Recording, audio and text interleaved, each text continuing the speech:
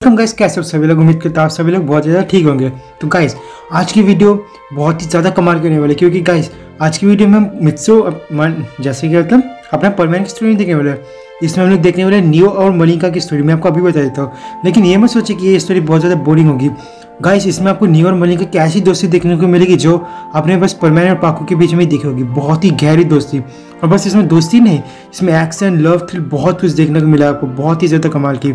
और हाँ, इसके नेक्स्ट चैप्टर शूटिंग स्टार के बहुत ही ज़्यादा कमाल होने वाला है, तो इसको मिस बहुत बिल्कुल भी मत करिए इस चैप्टर को। तो अभी के लिए शुरू करते हैं।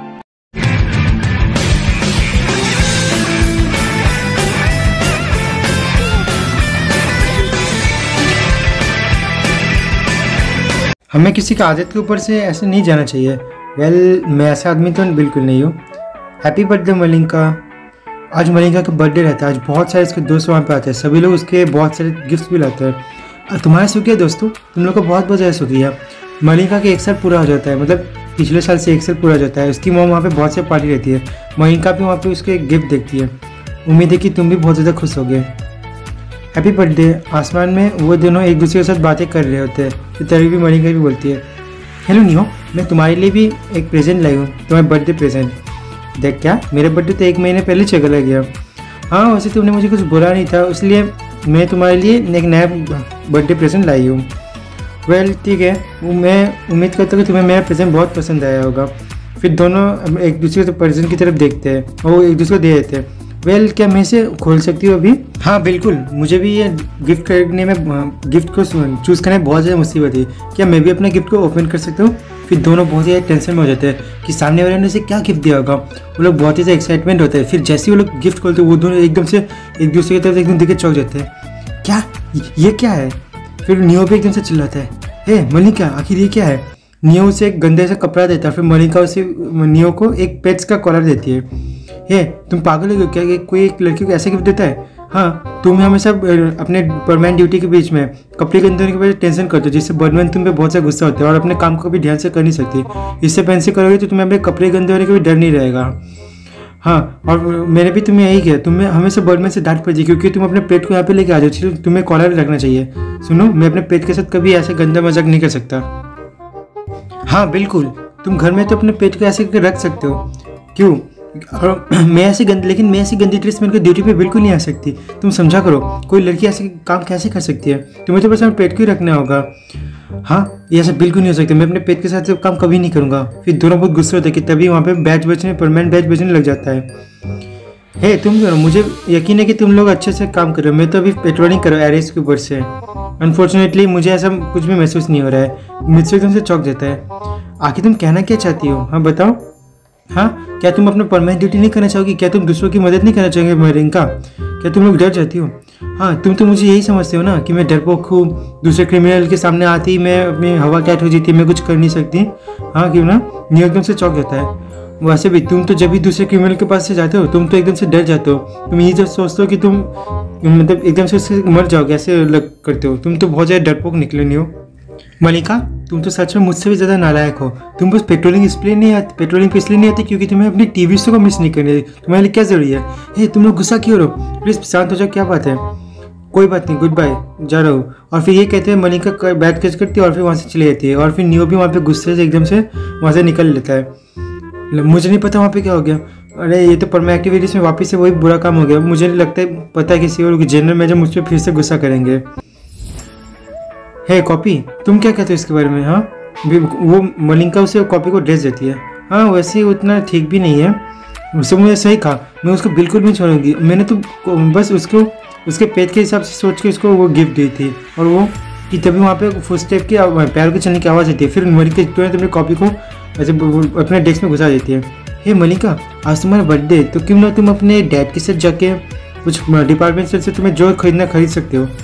क्या सच में? I love you mom. ठीक है, तुम लोग अभी निकलने वाले तो जल्दी तैयार हो जाओ। और ये कहते हैं उसकी मॉम वहाँ से चले जाते हैं। और फिर मलिका भी तैयार हो जाती है शॉपिंग मॉल एरेस के। तो वो बिल्डिंग बहुत ही ज़्यादा बड़ी होती है। वो वहाँ पे आज हॉलीडे रहती है, तो वहाँ पे बहुत ही ज़्यादा आज भीड़ रहती है। बहुत ही खूबसूरत जगह रहती है। हे मलिका, आज तुम्हारा बर्थडे, तुम्हें क्या खरीदना चाहिए? कोई यूटेंसिल या फिर कोई बैग, कुछ भी? नहीं, पहले तो मुझे भूख लगी, मुझे कुछ खाना है। हाँ, तुमने तो अभी थोड़ी देर पहले केक खाया था। नहीं, मुझे तो अभी और भूख लगी, मुझे कुछ इतना कुछ खाना है। और फिर ये कहते हैं मनिका वहाँ से पैसा लेकर वहाँ से चली जाती है। फिर वो कैंडी स्टेशन जाती है, हमें बहुत सारे कैंडीज रखी होती है, वहाँ से कैंडीज चूज करनी होती है, हमें बहुत डिफरेंट टाइप्स की कैंडीज रहती है। वो आगे चलती है कि तभी वो किसी से टकरा जाती है। आई एम सॉरी, नहीं कोई बात नहीं। फिर तभी वो देखती है वो नहीं होता है। फिर वहाँ पे फिर से लड़ाई वहाँ पे उन दोनों का शुरू हो जाता है। हे मलिका तुम यहाँ पे? मैं तो अपने दोस्त के साथ यहाँ पे आया हूँ। लेकिन मलिका कोई भी आंसर नहीं देती। फिर नियो वापस उससे पूछता है, हे क्या तुम मुझसे अभी भी नाराज़ हो वहाँ पे? हाँ ये नेचुरल है, मैं तुम्हें कभी माफ़ नहीं करूँगा। हे मगर कि तभी वहाँ पे गोली चलने की आवाज़ आती है और फिर चारों तरफ वहाँ पे भाग दौड़ के एकदम से माहौल हो जाता है। वे सभी लोग समझ नहीं पा रहे आखिर क्या हो रहा है। नियो फिर तभी वहाँ पे देखते कि वहाँ पे सभी लोग भाग दौड़ कर रहे थे, वहाँ पे बहुत सारे लोग एक दूसरे की तरफ भाग रहे थे। वहाँ पे कुछ समझ नहीं आता वहाँ पे क्या हो रहा है। हे तुम लोग मेरी बात सुनो, चुपचाप हमारी बात मानो। फिर तभी वहाँ पे कुछ लोग बंदूक लेकर आ जाते हैं। हे अब से तुम हम लोग के हॉस्टेजेस हो, हम लोग जो कहेंगे वही करना पड़ेगा। अगर तुमने कुछ चालाकी की तो तुम समझ जाओ। और फिर वो लोग वहाँ पे एकदम से सभी लोग हाथ खड़े कर लेते हैं। नियो फिर तभी वो दोनों समझ नहीं पाते कि क्या हो गया। वहाँ पे अचानक से यहाँ पे इतने सारे लोग बंदूक लेके क्या हो कैसे आ गए? हे आखिर यहाँ पे क्या हो रही है सब? फिर तभी लोग वो दोनों एकदम से छुपे रहते हैं। वो दोनों परमानेंट से नहीं निकाल पाए थे क्योंकि वो वहाँ पे बहुत सारे क्रिमिनल्स थे, उनको हैंड्सअप करके रखने बोले थे। तुम लोगों ने कुछ भी चला गई तो तुम नहीं बच पाओगे। फिर तभी वो सभी नियो एकदम से सोचने लगता है कि अब उससे क्या करना चाहिए, क्या हो रहा है यहाँ पे। अरे नहीं ये क्या है? ये शायद ये फिर से वही टेररिज्म है जिसे हमने न्यूज़ में देखा था। लेकिन ये यहाँ पे कैसे हो गया? और इसी वक्त मैं तो परमानेंट से भी निकल सकता, मैं कैसे बुलाऊँ? मित्सु को भी बुला नहीं सकता। अगर मैंने कोई भी चालाकी की तो किसी और की जान खतरे में पड़ेगी। सुन लो, जो भी कोई छुपे हो तो हमारे पास आ जाओ, और कोई भी चालाकी की तो तुम लोग नहीं बच पाओगे। अरे इसके शॉपिंग मॉल में बहुत ही ज़्यादा बड़ा खतरा आ गया है। मित्सु, रॉन, सोपी सभी जो मिलकर न्यूज़ देख रहे थे वो बहुत एकदम चौंक जाते हैं। हाँ ये फिर से दोबारा हुआ है, ये दोबारा टेररिज्म हुआ है। इस बार हुआ है टेरिस के शॉपिंग मॉल में। वहाँ पे 100 से भी ज़्यादा हॉस्टेजेस वहाँ फंसे हुए। पुलिस भी वहाँ पे कुछ भी नहीं कर पा रही है। हे मित्सु तुम्हें अभी वहाँ पे जाना होगा। हाँ बिल्कुल, तुम्हें बताने की ज़रूरत नहीं, मैं अभी निकल रहा हूँ। और ये कहते मित्सु अपने परमानेंट सेट पहन वहाँ से उठकर निकल जाता है। मित्सु थोड़ी देर बाद उस सीन में पहुँच जाता है। हे उस क्रिमिनल से क्या मांगे है? ओह तुम तो परमान हो ना? ध्यान से सुनाओ अपने सरकार को। तुम सभी लोग ध्यान से सुन लो। हम लोग के पास यहाँ पे बहुत सारे हॉस्टेजेस है। इसमें कस्टमर्स, शॉपकीपर्स और सभी लोग मिला के 100 से भी ज़्यादा लोग हमारे हॉस्टेज में अंदर है। और ध्यान से सुनो, अगर पुलिस कोई भी चालाकी करने की कोशिश की तो वो नहीं बच पाएंगे। हमारी मांग है हमारे साथी को छुड़ाओ, और वहाँ पे हमारे साथ 100 करोड़ रुपए और भी चाहिए। तो जब तक हमारी मांगे नहीं अगर पूरी होंगी तो ये लोग बिल्कुल भी नहीं बच पाएंगे। तो जल्दी करो तुम लोग। अरे नहीं, मुझे तो नियो को और मलिंगा को जल्दी से बुलाना पड़ेगा। अभी तभी मित्सु वहाँ पे बेच कर रिंग करता है। अरे नहीं ये क्या हो रहा है? मुझे तो करना। और फिर तभी नियो वहाँ पे उठ के कैशपियर के कोने में जगह ऐसे बैठ जाता है। क्या कहा? शॉपिंग मॉल के अंदर? हाँ धीरे बोलो, वहाँ वो लोग तुम्हारी बात सुन लेंगे। मलिंगा भी मेरे साथ यहाँ पे है। और ये सुनकर मित्सु एकदम चौंक जाता है। नियो मित्सु अब हम क्या करें? सुनो, पहले तो तुम एक खाली जगह में जाओ जहाँ पे क्रिमिनल्स तुम्हें वहाँ पे देख नहीं सके और पहचान ना सके। और हाँ ज़्यादा क्रेजी मत बनना। मलिंगा वहाँ पे सिचुएशन को सब कुछ देख रही थी, कुछ हो कि नहीं। ठीक है तुम ये सब मुझ पर छोड़ सकते हो। नियो प्लीज़ मुझे वापस से कॉल करना। और ये कहते कॉल कट कर देते हैं। है तुम सभी लोग हाथ ऊपर करो और फिर मेरे साथ आओ। अगर तुम ज़रा भी चालाकी करने की कोशिश की तो तुम जानते हो। फिर वो आदमी सभी को एक जगह में ले जा रहा था। वो आदमी बहुत डरावना था तो सभी लोग इसमें फॉलो कर रहे थे। हे नियो अब हम क्या करें? हमें किसी भी तरह इस लाइन से चुपके से निकल कर उसकी नज़र से बचना होगा जल्दी। और फिर तभी वो लोग कैसे करके उस लाइन से चुपके से निकलने में मैनेज कर लेते हैं। वो सभी लोग एकदम चैन के सांस लेते हैं। फिर नियो भी ऐसे चैन के सांस लेती तभी पीछे से आवाज़ आती है, बचाओ। फिर तभी नियो पीछे देखते वो देखते कि मलिंगा को एक आदमी इसको ऐसे पकड़ लेता है। हे तुम लोग को मना किए थे ना ऐसे करने। और फिर तभी वो आदमी दोनों को पकड़ लेता है। मैंने पहले कहा था कि कोई भी चालाकी मत करना, क्या तुम लोग मरना चाहते हो? हाँ। और फिर तभी वो आदमी को बैलेंस वहाँ पे फिसलता है और वो गिरता है। और फिर वो दोनों तुरंत वहाँ से भाग निकलते हैं। हे पकड़ो उन बच्चों को। तभी नियो और मलिंगा वहाँ से एकदम जोर भागने लगते हैं। वो क्रिमिनल्स भी उनके पीछे एकदम से भागने लगते हैं। वे पूरे एकदम मॉल के एकदम चारों तरफ से दौड़ने लगते हैं। फिर क्रिमिनल्स भी उनके पीछे एकदम दौड़ने लगते हैं। वो लोग बहुत ज़्यादा मुसीबत में रहते हैं कि तभी नियो को सामने एक बड़ा सा दरवाज़ा दिखता है। तो वे बिना किसी टाइम के वहाँ पे एकदम से चला जाता है। वो एक बड़ा सा वार्डरोब रहता है। फिर नियो जल्दी से वहाँ पे पहुँच जाता है। हे मलिंगा जल्दी से आओ। फिर तभी वो देखते हैं कि मलिंगा पीछे एक आदमी पड़ा था। वो जल्दी से हल्का सा दरवाज़ा खुला रहता है। फिर जैसे ही मलिंगा आते हैं वो अंदर घुस दरवाज़ा बंद कर देता है। फिर वो दोनों एकदम चैन की थोड़ी सांस लेते हैं। वाह मैं तो बहुत ही ज़्यादा थक गई। हाँ मैं भी बहुत ही ज़्यादा थक गया, अच्छा हम बच गए। फिर वो फिर नियो थोड़ा सोचता है, फिर मलिंगा ये जगह थोड़ी सी ठंडी नहीं है।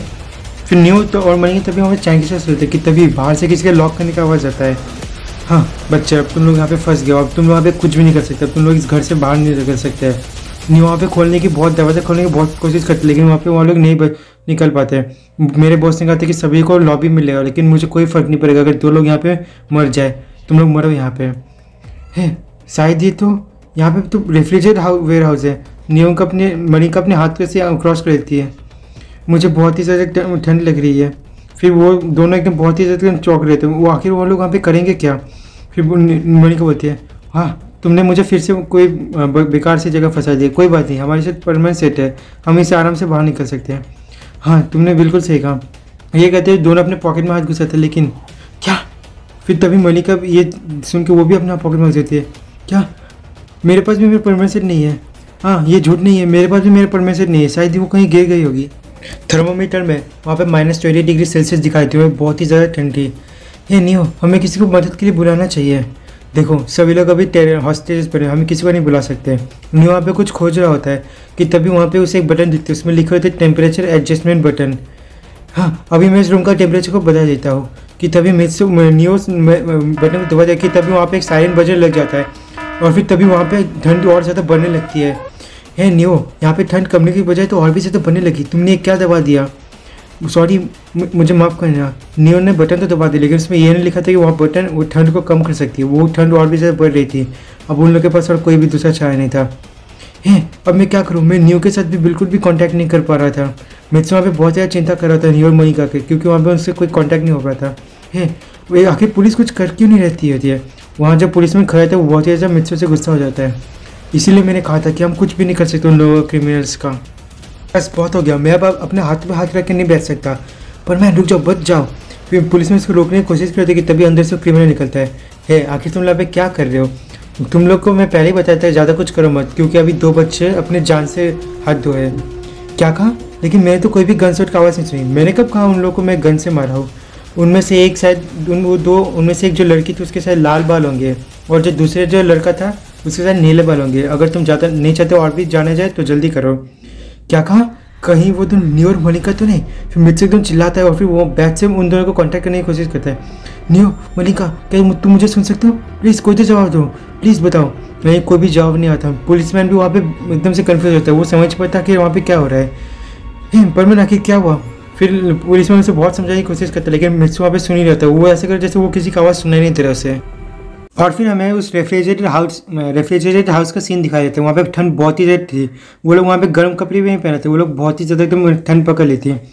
हे न्यू, अब क्या होगा? अगर मैं कोई मदद नहीं मिली तो? मैं मरना नहीं चाहती, प्लीज़। फिर मलिका वहाँ पे रोने लग जाती है। आज मलिका का बर्थडे था, लेकिन नियो की वजह से। नहीं मलिका, मुझे माफ़ कर दो, मेरी वजह से तुम इस मुसीबत में। नहीं नियो, ये तुम्हारी गलती नहीं है। मैं ही थी जो बार बार उस चोर के चंगुल में आ रही थी। ये सब मेरी भी गलती है। ये कहते हुए मलिका नियो की तरफ देखती है। हाँ मुझे माफ़ करना। मेरे पास परमानेंट सेट नहीं तो तब भी क्या हो, मैं हमेशा जस्टिस की रक्षा करूँगा। मैं तुम्हें भी बचाऊँगा मलिका। ये कहते हुए नियो ऊपर की तरफ देखता है कि तभी उसे वहाँ पे एक सीलिंग में एक वेंटिलेटर दिखता है जो उसके साइज़ का होता है। मलिका नियो वहाँ पे चढ़ने की कोशिश करती है, तभी वो उसका हाथ फंसा जाता है। फिर नियो कैसे करके वहाँ पे कुछ पकड़ लेता है और फिर वहाँ ऊपर चढ़ लेता है। हाँ मैं ठीक हूँ। नियो आराम से, मैं भी आ रही हूँ। नहीं मलिका, तुम यहीं पे रुको। अगर तुम वहाँ पे आओगी तो वहाँ पे खतरा भी हो सकता है। मैं अभी जा रहा हूँ, हम लोग की मदद ला रहा हूँ। लेकिन नियो, इट्स ओके मलिका, आज तुम्हारा बर्थडे है ना, तुम मैं चाहता तुम सेफ रहो। ये कहते हुए नियो वहाँ पे स्माइल करते वहाँ पे चला जाता है।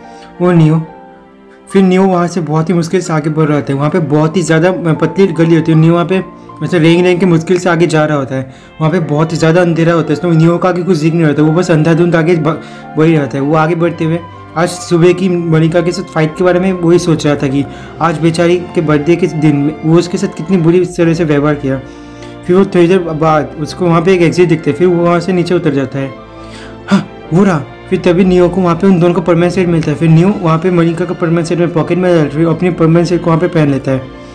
मैं आ रहा हूँ मलिका, और ये कहते हुए वहाँ से चलाता है। फिर वो अपने पावर से दरवाजे को एकदम से तोड़ देता है, और फिर तभी वहाँ पे अंदर से मलिका बाहर आती है और परमानेंट सेट पहन लेती है। और नियो, तुम्हारा बहुत बहुत शुक्रिया। मलिका, हमें इसे बाद में छोड़ना होगा, हम पहले उन्हें हॉस्टेजेस को बचाना। वो लोग 7th फ्लोर पे है। और फिर तभी वहाँ पे मित्सो का बैच वहाँ पे बजने लग जाता है। हाँ मित्सो, मैं नंबर 1 बोल रहा हूँ। नियो, तुम ठीक तो हो ना? मुझे लगा था तुम जिंदा नहीं हो। मैं बहुत ही ज़्यादा खुश हूँ। देखो मित्सु, अभी ये सब करने का वक्त नहीं है। हम लोग को पहले हॉस्टेज को बचाना। वो लोग सेकंड फ्लोर पे है। ठीक है नियो, रुक जाओ, हम लोग अभी आ रहे हैं। नहीं मित्सु, यहाँ पे अंदर जाना बहुत ही ज़्यादा खतरनाक हो सकता है। टेररिस्ट हम किसी वक्त हमला कर सकते हैं हॉस्टेज पे। मुझे लगता है हमें खुद ही ये सब करना होगा अंदर से। क्या नियो, तुम ये अकेले नहीं कर सकते।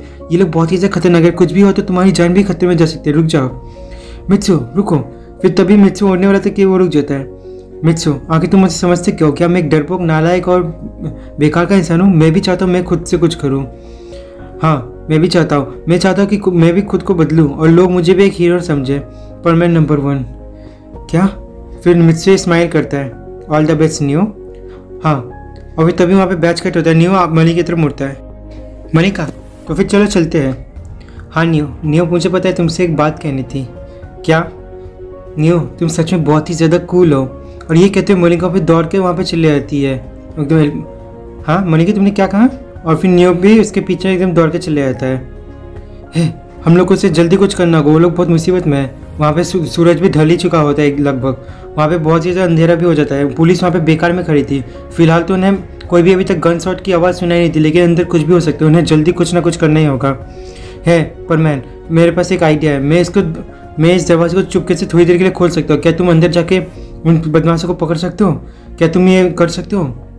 हाँ ऑफ कोर्स। नियो को नियो की बहुत ज़्यादा चिंता हो रही थी। वो बस अंदर नियो के बहाने अंदर देखना चाहता था। उन लोगों को मदद करने के लिए अंदर जाना होता है।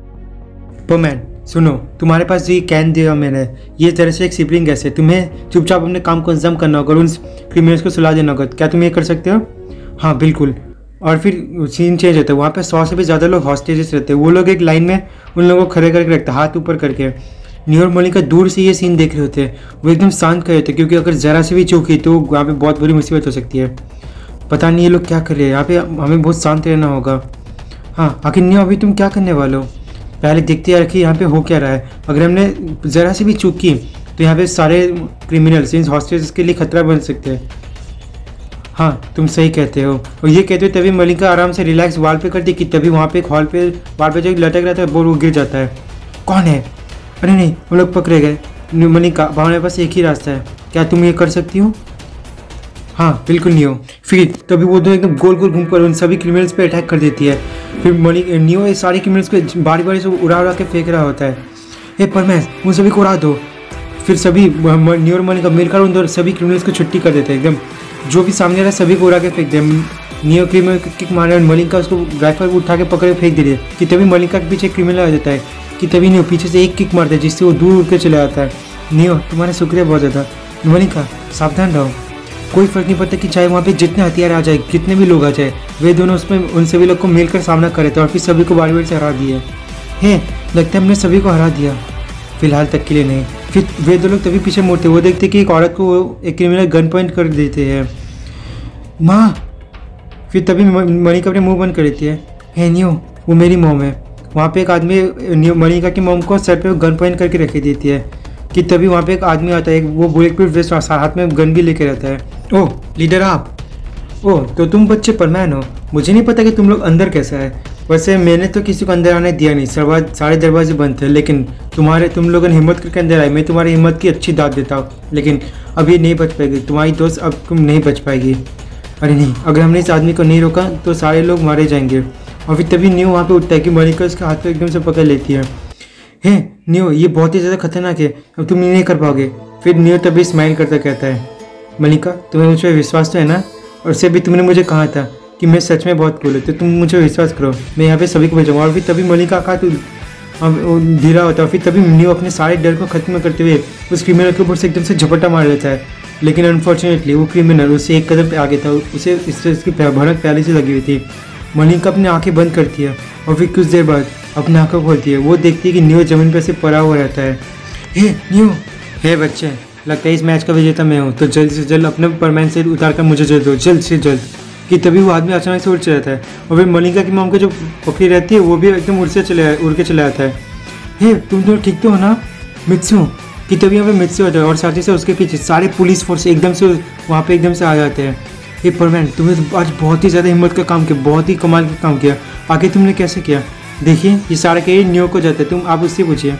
हाँ नियो, तुम सच में बहुत ही कमाल के परमैन बनोगे। मुझे तुम पे पूरा भरोसा है नियो। फिर तभी वहाँ पे वहाँ पे सभी लोगों को रेस्क्यू कर लिया जाता है और सभी को सही सलामत घर भेज दिया जाता है। वे दोनों फैक्ट्री रूफटॉप के ऊपर आराम से बैठ के बात कर रहे थे। हे मैं तो डर ही गई थी उस वक्त के लिए, मुझे लगा क्या होगा। हाँ सच बात तो मुझे भी पता नहीं था कि वहाँ पे क्या होगा, लेकिन मैं हार नहीं माना। फिर वो दोनों एक दूसरे की तरफ देखते और फिर कहते हैं, नियो मनिका मुझे माफ़ कर दो, आज मैं तुम्हारे बर्थडे में इतना घटिया से प्रेजेंट लाई, मैं मुझे माफ़ कर दो। नियो मुझे भी माफ़ कर दो, मैंने भी तुम्हारे पेट की ज़्यादा वैल्यू नहीं थी, प्लीज़ मुझे माफ़ कर दो। फिर वो दोनों एक दूसरे की तरफ देख के हंसते हैं। पता है मलिका, एक दिन मैं सच में बहुत ही कामयाब और एक अच्छा इंसान बन के दिखाऊंगा तुम्हें। हे नियो तुमने क्या कहा? फिर मलिका नियो कुछ नहीं कहता, बस हंसता है। बट आज मलिका, आज तुम्हारा बर्थडे कैसे रहा?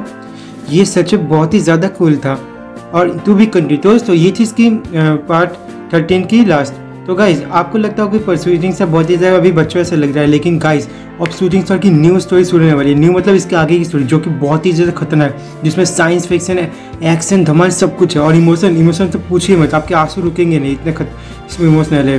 तो नेक्स्ट वीडियो के लिए इंतजार कीजिएगा और thanks for watching this video.